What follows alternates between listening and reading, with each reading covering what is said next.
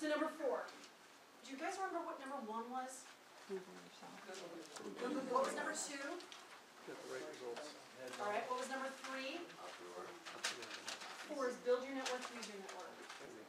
All right, so let's talk about degrees of connection. Because people don't normally get this. This is the backbone of LinkedIn. LinkedIn is based upon 3 degrees of connection.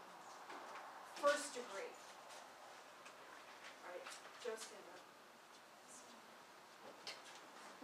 Joe and I we know each other. We're first degree connections. He actually, I think, asked to connect with me, and I said, sure. Do you have any Bernie Madoffs anyone else I can connect with? No. He connected with me, and I said yes. It could have been the opposite way. I could have said, hey, would you connect with me? It doesn't matter who initiates. We are first degree connections. We are directly connected.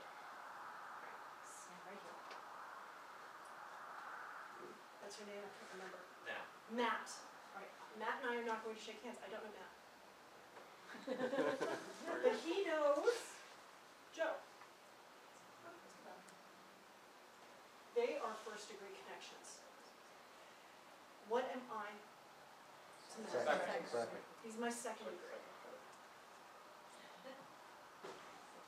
What's your name? Kristen. Kristen knows Matt. She does not know Joe. She does not know me. What is she to me? Third. She's my third.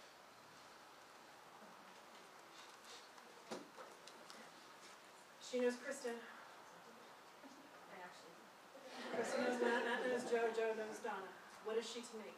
Nobody. Nothing. She's nothing. She's outside of my network.